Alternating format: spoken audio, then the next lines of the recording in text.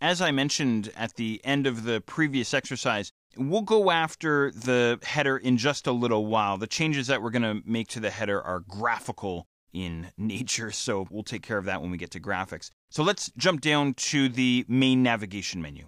So I don't want to do much to this guy. He looks pretty good.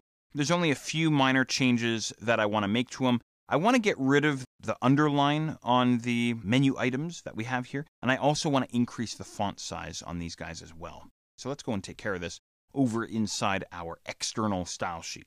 So what I'm going to do here, first of all, is I'm going to go and find the compound rule nav.li. And once again, make sure you're inside your high-resolution media query. So again, this does get a little bit more complex. So nav.li is the guy that we're after. And he has display inline and the margin left. Just after the closing semicolon for the margin left, I'm going to drop my cursor in there and throw in a space. And here's what I'm going to do. I want to increase his font size.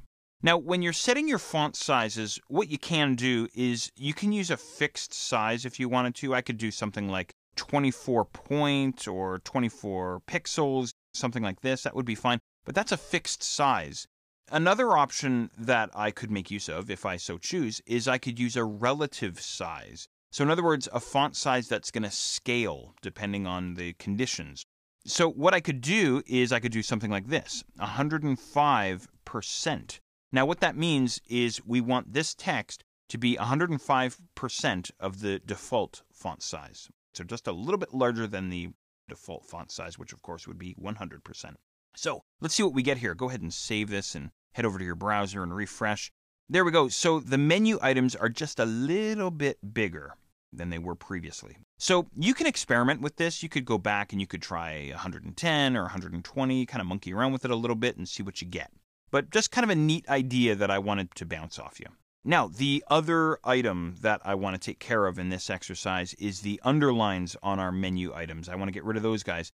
Now, the reason why we're getting underlines on our navigation items is because these guys are all hyperlinks. Don't forget, way back when, we set these guys up to be null links, if you'll recall. So that's where the underline is coming from.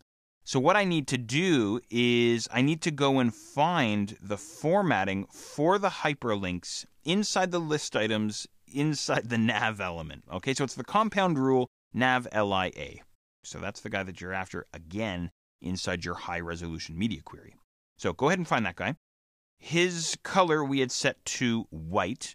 The other thing I'm going to set for this guy is something called text decoration. I don't know if you've messed around with this property before. Text-decoration. And I'm going to say none, like so.